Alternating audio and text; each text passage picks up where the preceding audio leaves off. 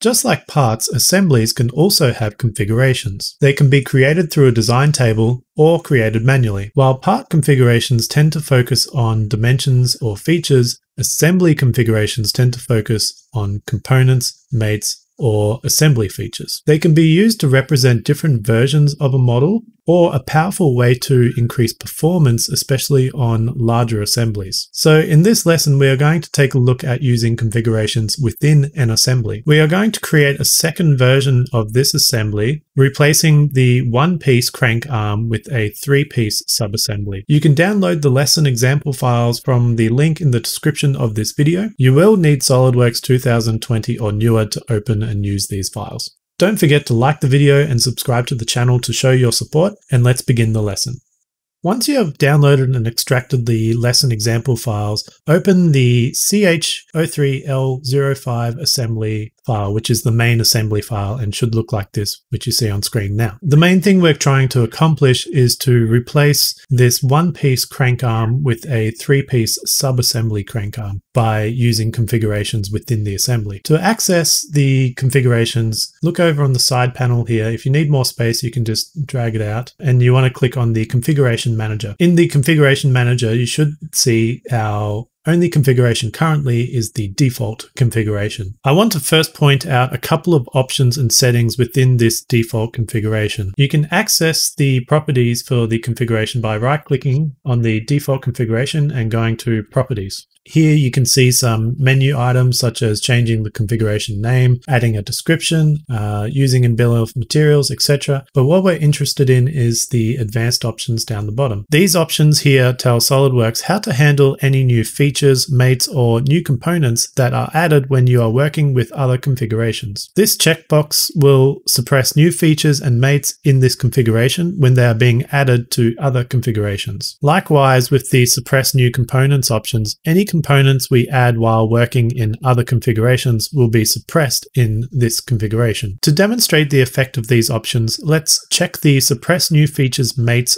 checkbox, but leave the suppress new components checkbox cleared. So we should have a tick in the top one, but these other two or other three are unticked. Exit the property manager by clicking on the green check mark at the top to select OK. Our next step is to add a new configuration, which is going to be adding in the three-piece subassembly and then constraining it in place using mates. We can add a new configuration by right-clicking on the top menu part here and then going to Add Configuration. You'll see the menu pane pop up, and in here you can also see our advanced options, but we're not going to worry about that. What we're interested in is giving it first a name. So we're going to call it version 2 because this is going to be our second configuration. You can add a description if you want some more detail, but in this case we can just leave the rest blank. Click OK to accept. And you should see we now have two configurations, our version 2 and our original default configuration. You can see which configuration is the active one, as it will be kind of highlighted or normal looking, but any other configurations will be grayed out. You can only have one configuration obviously activated at one time, and you can switch between configurations by simply double clicking on one of the other configurations. So if you had multiple configurations, you can double click on them and move between them. In this case, we just have the two, so we can swap between them by just double clicking on them. So to continue on, make sure you double click on version 2 to make that active. You should see it is active. The default will be grayed out. So in our version 2 configuration, we want this single arm crank piece to be suppressed, and then we want to add in the three piece. So to suppress this crank arm, we can just click on it. So the menu pops up and go to suppress. Again, to demonstrate the difference in configurations, as this is now suppressed in version 2, if we were to switch to default, you can see that the single piece crank arm is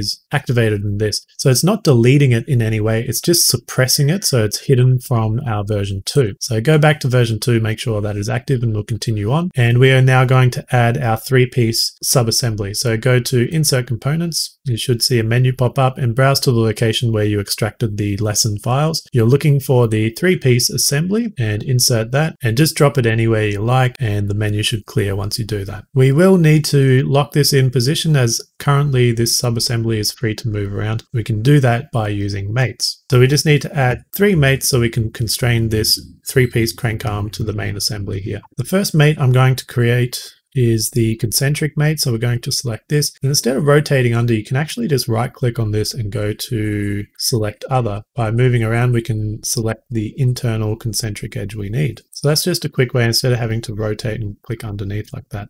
We need this to move out of the way a bit, so we can move this up. Next mate we want is this face and this face. And the final one is this face and this face. Click OK. So you should have added 3 mates. And you can test this by simply moving it around, and it should all function correctly now. And it should have moved the crank arm out of position. With all the mates required being added, let me show you a way of selecting configurations directly. What I mean is that this subassembly was made using components that also have more than one configuration. Because we have multiple configurations at the component level, we may want to specify which components to use in our version 2 assembly configuration. To do this, we click on the crank knob, let the contextual menu pop up, and you should see a little drop-down menu here as this component has multiple configurations already applied. So we can drop that menu down and click on the slotted knob. And next to this, you also have another drop-down menu, which allows you to select where this configuration is going to be specified. So you can click this configuration, all configurations, or specify configurations. In this case, we just want to be applying it to the version 2. So we're going to say this configuration and then click on the green check mark. And you can see our slotted knob is now part of our version 2 configuration. So keep in mind that this drop-down menu only appears because this subassembly has configurations inside it. And more specifically, that component has multiple configurations. If you click on it again, you'll see that this has the drop-down menu. But if you click on another part of the assembly, say the crank arm here, it doesn't have that drop-down menu because it's only the handle knob that has the multiple configurations. Another way of selecting configurations of our subassembly within our main assembly is to go back to our feature manager tree, find the 3-piece assembly and click on it, and you can see that the drop-down menu is also here, so we can make our configuration adjustments here.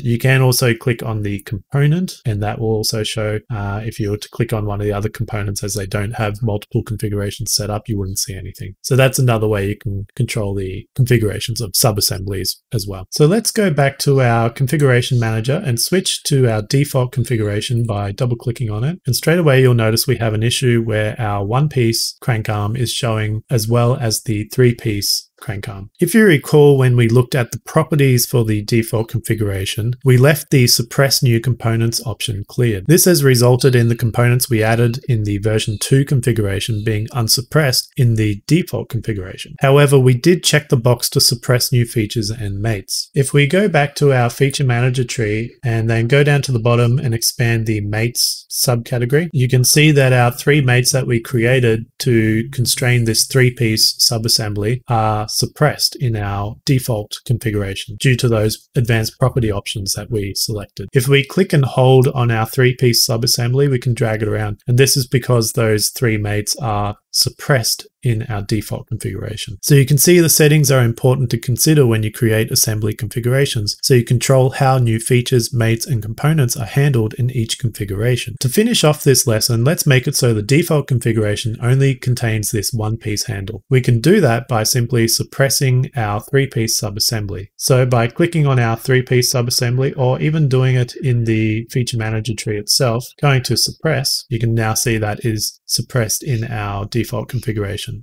and only our single crank arm is showing. If we go back to our configuration manager and switch back to our version 2 configuration, we can see that it contains our 3-piece subassembly. And if we go to our default, it's only going to contain our single arm configuration. The final thing we might want to do is rename the default to version 1 so it keeps it in better order. So we can do that by right clicking on it and going to rename tree item, and then we'll just give it a name of version 1. Another way you can rename is either by having it highlighted and clicking F2, or just slow double clicking on it. So as you can see, assembly configurations can be a very powerful way of creating your models. It allows you to create multiple configurations within the one model, and this can potentially save you time or performance, especially in larger models. But when you have a model that is so similar like we have in this design, and you have one part that may be changing through different stages, it may be more beneficial to create configurations showing these changes and just suppressing the parts that you don't need through the different configurations. This way you don't have to have multiple models or assemblies showing each different configuration. And then you'd have your